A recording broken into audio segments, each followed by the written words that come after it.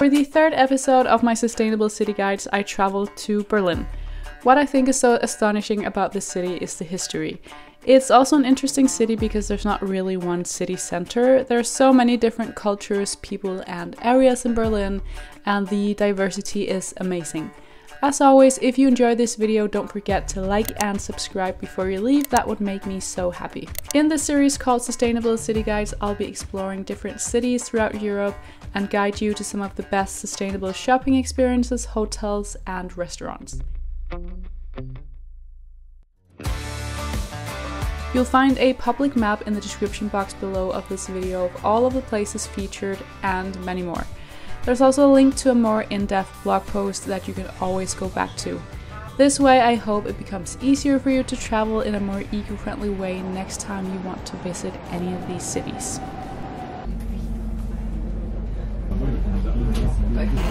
Hello guys and welcome back to my channel and welcome to Berlin! Yay! I'm fully checked in at the Guldsmeden Lulu Hotel in Berlin after a really nice and fuss-free train ride down here. I'm on a quest to fly a lot less this year and this is sort of the first trip to mark that. Next time I will be traveling to London by train. It makes me anxious just thinking about it, but I will do that this year, I promise. I want to explore the world of traveling by train instead of taking an airplane. But yeah, I'm fully checked in at Lulu Guldsmeden Hotels and they gave me this absolutely stunning room. I'm here on a complimentary stay, which means I have not paid for the room myself, and it's very kind of Guldsmeden Hotels to let me stay here. Really excited to be here. I haven't been here for years. Last time I was here it was with, I think it was a work trip when I used to work as a designer, so I didn't really get to see the city, and before that I was here with my husband Modern. And we sort of just visited all of like the typical tourist spots like Brandenburger Tor, Checkpoint Charlie, all of those kind of things that you need to see if you've never been to Berlin before, and all of those are pretty close to the hotel as well. So if you want to stay super central in a super eco-friendly hotel, this might be the thing for you. I've actually been allowed to share a 15% discount code with you guys. I'll put it here on the screen for you and it's valid until December 2020, so you've got plenty of time, no need to rush.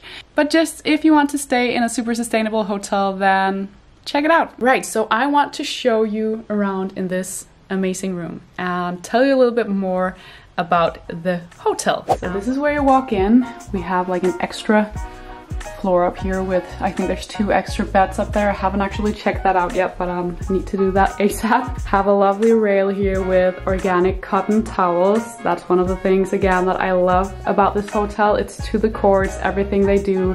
Sustainability is something they have in mind in everything they do. We have a lovely bathroom in here. Just look at those tiles. I am obsessed with those. Can't wait to take a shower in here tonight as well. We have a lovely little sink situation over here. Love this sink. Love the tiles as well. This is actually the same tiles that we've put up in our kitchen back home. We have some eco-certified hand soap, some eco-certified hand cream over here as well. I have all of my stuff here just unpacked right before I turned on the camera. Up here we have some more I Love Eco Essentials products, and we have a wooden toothbrush here. We have some recycled cardboard cups right here. We have, what is this? We have some cotton pads. We have a disposable razor. Let me just have a look at that. And of course, the disposable razor that they've left in the room is biodegradable. And then in the shower here, it's all eco-certified products as well. I just tried the hand soap before and it smells absolutely amazing. So moving into the room, we have a lovely bed right here, which I can't wait to sleep in tonight. And then we have a swing. There's a swing in my room. You know what? Wait a second, let me just put you guys down. I'm a little bit scared. Whee! If your trip to Berlin isn't fun enough, you've always got the swing. So up here, we have those extra beds that I was just mentioning before. We have this lovely ceiling. We have a big Chesterfield couch over here. Really love that. Also a huge fan of this kind of carpet. We have a desk over here where I've set up camp already, as you can see. I have my reusable travel set here. Water bottle, coffee cup. So I used this in Nice Cream in Copenhagen and I got a discount because I brought my own cup. So this is really great to bring with you as well. You never know what you might need that for. I have a fork, I have a little spoon, I have a reusable straw as well. I have a little reusable linen bag here, which usually I just keep this little kit in the bag, but you can obviously also use it for any like things you can buy in bulk. This is a reusable napkin, so really my go-to little travel set. Over here, besides the couch, we have a wardrobe. And like I said before, I've already unpacked, so I have my Vea sneakers down here. I have a pair of jeans from Armed Angels, one of my favorite pairs of jeans, besides, of course, my vintage Levi's jeans. In here we have knitwear. I have some undies and some socks. I have some tech things down there. Up here they've left me some reusable water bottles, and as you can see it says that it's made from 100% reused consumer plastic. So again, that's one of those little things that they do. Really, there's great reason to love this hotel, and they just do so many good things all around. It's amazing, so I'm super excited to be here. Guldsmeden is a Danish hotel chain, and sustainability is a core value for them, not just something they try to use in a fast and fancy type of marketing. They've got a couple third-party certifications too, which is your safety as a customer, because then you're sure that they actually do as they say, and you can read more about those below this video. Waste is something they're actively working against too. They've cut out all unnecessary single-use plastics both from the rooms and throughout the hotel, and they also have some initiatives against food waste within the hotel. So the first place that I'm gonna go to is a vegan donut and sandwich place called Balls Donuts, I think it's called. A lot of you guys recommended it to me over on my Instagram, and I think they're all over Berlin, and there's one literally like 5 minutes away from the hotel, and that's the single most recommended place, so definitely need to go check that out. I haven't had any lunch yet, so super excited. Okay, so I couldn't think of a better way to kickstart my trip than here. A lot of you guys recommended this place and it was so good. I had a salted caramel donut and a matcha latte, and it was the perfect pair, to be honest. Ladies and gentlemen, very good. Today, once again, welcome aboard the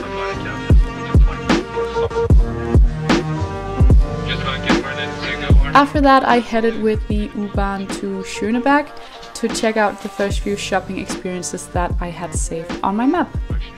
We stumbled upon this cute little vintage store, but I'm by train, so I can't really bring any stuff home with me. Is that not the dreamiest vintage mirror you've ever seen? I want it! It would be perfect for the bathroom.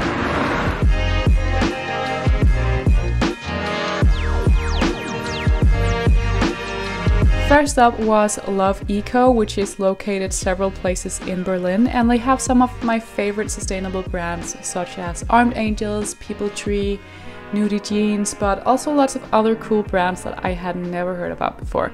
So definitely worth a visit.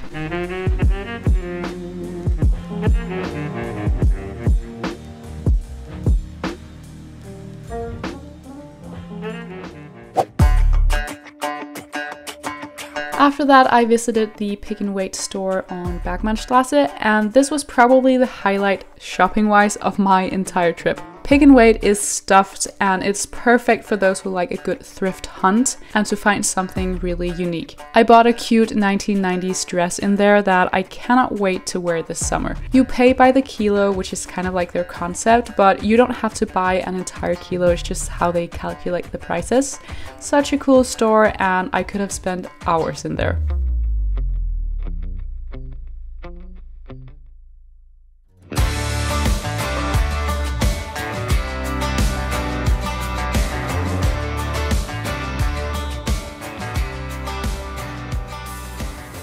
You guys might remember that I'm currently doing a low buy challenge, but I have 2 items on my wish list for this entire year, and I've kind of allowed myself to buy vintage and secondhand first, like I've always done.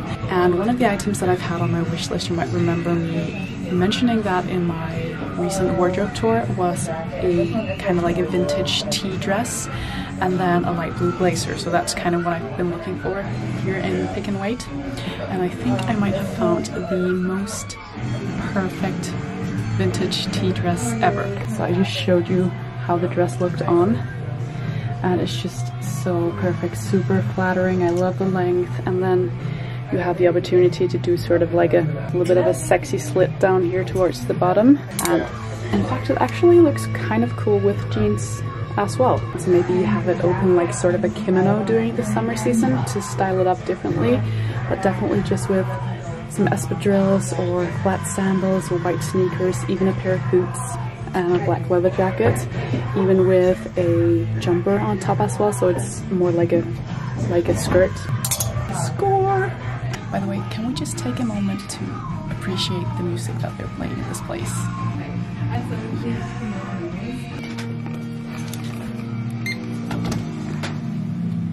Well, that was a successful shopping trip. Got the dress from my wish list, and it's kind of an odd placement. So you need to like enter this stair hallway sort of, and it's sort of hidden in a corner in like a little alley. I was really in doubt if this was the right place, because let me just show you. You enter from this little alley right here, and then you just have to go up the stairs.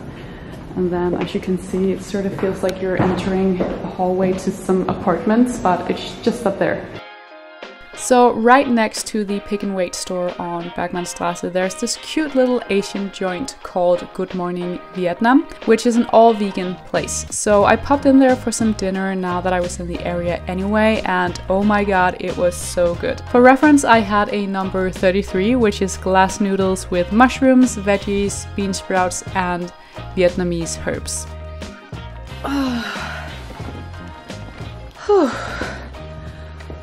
Whoa, I almost fell backwards there. It's in the evening now, it's currently 7 o'clock, and I just got back to the hotel. I'm super tired, but it's been a really great first day. I'm gonna kick off my boots, take a shower, get in my jammies, and then I'm gonna retire to the bed. So like I mentioned earlier in this video, Hotel Guldsmeden is really working against waste, and food waste is definitely one of the areas they are working with. So they turn leftovers into other dishes. So for example, this morning there was a special muesli with brownie because they had some leftover brownie that they wanted to use up. They also had some options for vegans and vegetarians, which I think is always worth mentioning as well.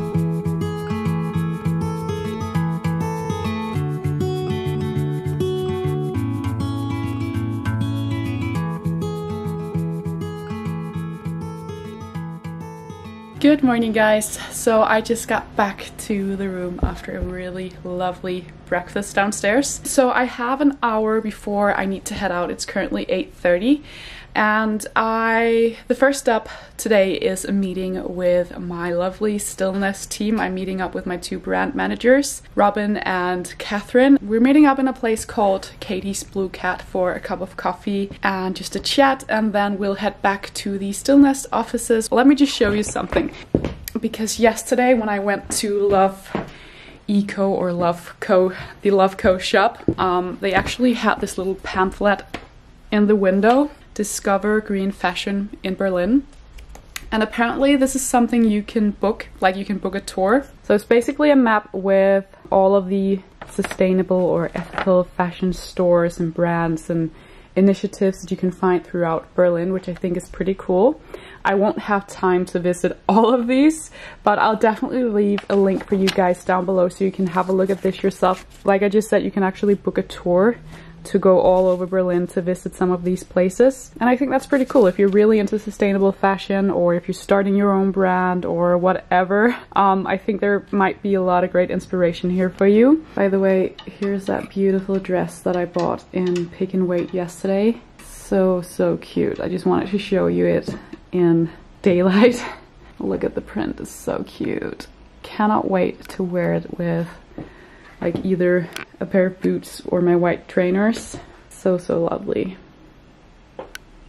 So I'm just heading to the tube to go to Katie's Blue Cafe, and I just checked the map, and if you want to go to some of the more like touristy spots in the area, like Brandenburger Tor or Checkpoint Charlie, all of those kind of touristy places, it's like a 25-minute walk away from the hotel. So just wanted to let you guys know that if you want to see some of those like must-have things while you're in Berlin. The Guldsmeden Hotel is super central, as I also mentioned yesterday. I have a 29-minute tube ride before I'll be at Katie's Blue Cafe, and I'm running a bit late, so I'm gonna get going now and head to East Berlin. It's a beautiful sunny day, as you can see. Amazing, but it's super cold. You have to be your biggest fan, and when things are really tough and they're really rough and nothing's working, but there's something inside of you that says, I just have to follow that, because you don't know who you're going to meet. So for those of you who don't know, I have my own jewelry brand, and my production partner is called Stillnest, who is located in Berlin. I've had my brand for a year now, and it's evolved wonderfully. I'm so proud of how far we've gotten with it. So the main points of my brand is that it's all ethically made to order in Germany, so no mass production whatsoever, and all of the materials are responsibly sourced. And then of course the designs are super versatile, they're timeless and durable. So we are going back to the Stillnest office now, and this is Catherine and Robin, who are both managing my brand, and we have some exciting things for this year coming up. I'll be uploading a behind the scenes vlog at some point during these next months, which I filmed at the office while I was there that day, so you can see what kind of goes into the making of my designs.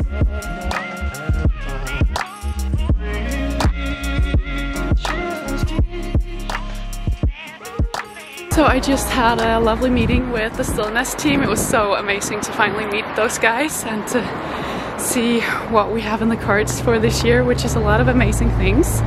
And I'm really hungry now, so I'm on my way to a vegan restaurant called Vegan Living, which a lot of you guys recommended when I asked you what was the best like vegan restaurants in Berlin. So definitely gonna try that. I'm super hungry, and let's go have some lunch.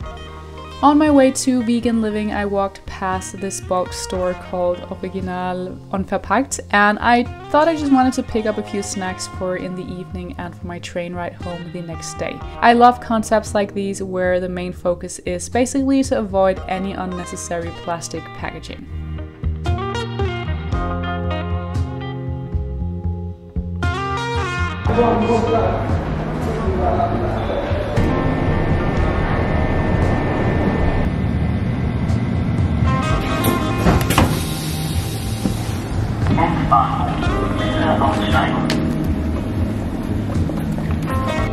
So Vegan Living is located in Friedrichshain, and it's another one of those places a lot of you guys recommended me to try, and I understand why, because it was so good.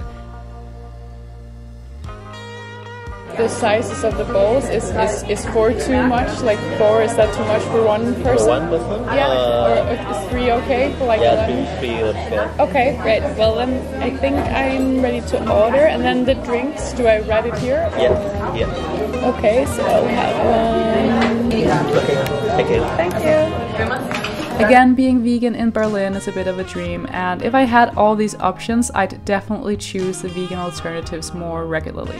Pretty close to Vegan Living, there's both a vintage store and a couple of the stores that are also featured on the Green Fashion Tours map. The first store I visited was KVD. Katja from KVD makes all these bags in the store, and it was kind of like visiting an art gallery. It was so inspiring to hear about the bags and accessories she makes, from idea to final product. They are made in upcycled but super durable materials such as old tire tubes, conveyor belts, safety belts, and more. Make it bigger and adjust the cover. Oh yeah.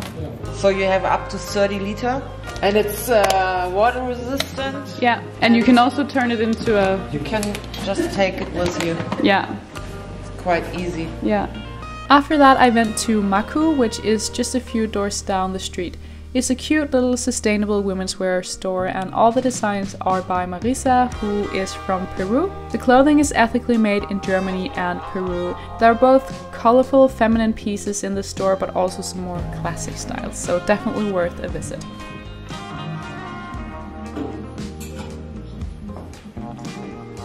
What about the sizes?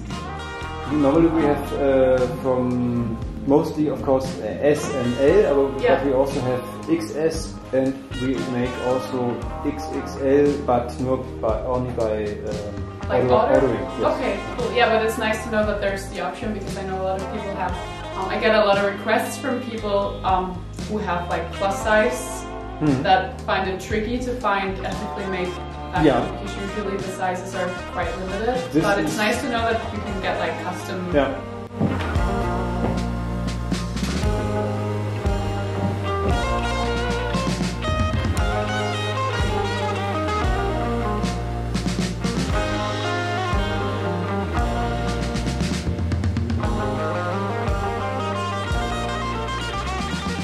So I bought some chickpea chips for tonight, and these vegan chocolate covered dried ginger bits. In both of these I bought in Vegans, which is an all vegan grocery store, which is a bit of a dream. So snacks for tonight and probably for the train ride tomorrow. This is also for the train ride tomorrow, maybe not this one, but these two. I bought some cashew nuts and some chocolates from the original Unverpackt store. I'm gonna eat my dinner from Goodies Dilly now. Yeah, it's always great to know about any like vegan / vegetarian sort of fast food. It's not fast food, but I think you know what I mean, like places where you can get something to eat quite fast. Hopefully it's not gone too cold from the train ride home. I had like a half an hour train ride home.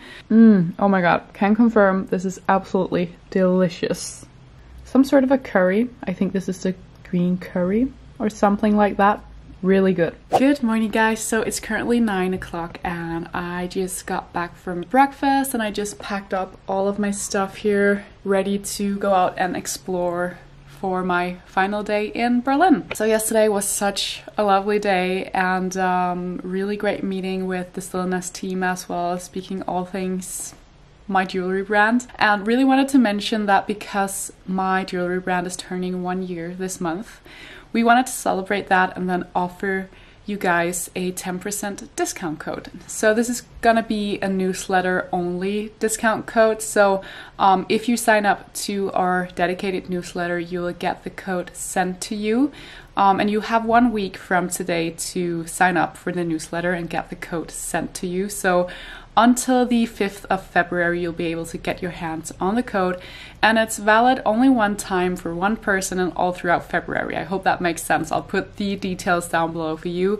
But a 10% discount code for those of you who've been interested in supporting my jewelry brand, if you want to get your hands on some long-lasting, timeless jewelry pieces that are suitable for daily wear, but you can also use for more special occasions. Super versatile and ethically made with love. But I just quickly wanted to show you what I'm wearing, because I feel like I haven't showed you much of what I've been wearing during this trip. I'll put you down here. So that is me, ready for another day of exploring. Also bringing this reusable shopper bag. Love it because there's like this Velcro siphoning here, and then there's a pocket inside where I can keep like headphones and portable charger and things like that. So I have my reusable water bottle, I have a scarf down here, I have all of my camera equipment as well. We just pop it on like this and I'm ready to go.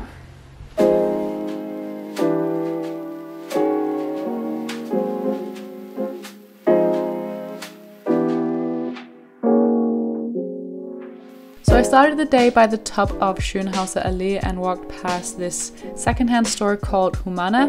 It was a well-curated shop with lots of cashmere, wool jumper, coats, blazers, silk shirts, and everything you could dream of to find in a vintage store, basically. I didn't buy anything because I am on a low buy challenge right now, so although it was tempting, I didn't buy anything, but I just wanted to show you a couple of styles that carried in the store for the sake of this video.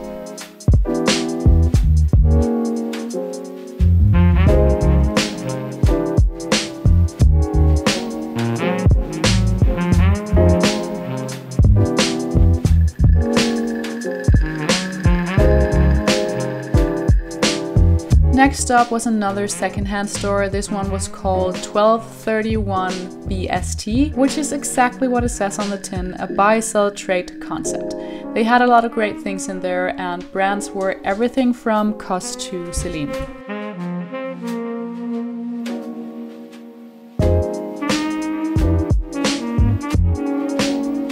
After that, I went to a shop called Wunderwerk, another sustainable shop from the Green Fashion Tourism app, and they had both men's and women's wear. I think the pieces they had in there were very much my style, very basic and very timeless. In general, this whole area was a bit of a dream because they had all sorts of sustainable stores like Patagonia, Nudie Jeans, another pick and wait store, and they are all located close to each other. So if I had to choose only one area to focus on, if maybe you don't have so much time in Berlin, then the area around Prenzlauer Berg and Alexanderplatz would definitely be it. So this area that I went to today is definitely one of the highlights of the trip in terms of ethical fashion stores, I think. Just a really great area, and everything's really close located next to each other. There's even those common stores that you already know, like Monkey and Cuss and other stores that also have lines with things in organic cotton and things like that. So if that's your budget, then you'll definitely be able to find those stores as well. Currently on my way to a place called Hummus and Friends, which I think is a vegan restaurant, to have some lunch. I ended the day with lunch at Hummus and Friends, which is obviously not vegan because, as you can see, there were eggs on my plate, but definitely meat-free and just really good. It's probably the best and most creamiest hummus I have ever had in my life. So I hope you guys enjoyed coming along with me for the ride. Do let me know if I've forgotten something and if you're gonna go to Berlin and if you'll be using my guide as well. Fun fact, did you know that I'm actually half German and half Danish? My dad is German, but because he speaks Danish, my German language is horrible. But maybe that's another reason why Berlin will always have a special place in my heart. Can't wait to go back. So thank you guys so much for watching. I will see you all soon for another video.